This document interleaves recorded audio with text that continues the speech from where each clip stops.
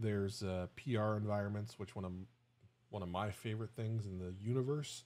So whenever I create a PR inside of GitHub, it detects that, spins up another version of this environment with just that code for that branch, allows you to run tests just based on that branch.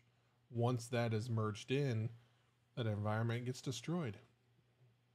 So a lot of times I've been with large teams where we have like a handful of environments. Maybe there's an environment that a team has that's their own, that they are managing the latest for all their PRs or whatever it is. But these PR environments are just magical because every little PR that you put out there gets its own environment. It spins up when you need it and it spins down when it's done. You can do your testing. It's isolated. It's exactly what's needed. So Railway, I'm a big fan of you guys. If you want to sponsor the channel, cool. I'll be ready.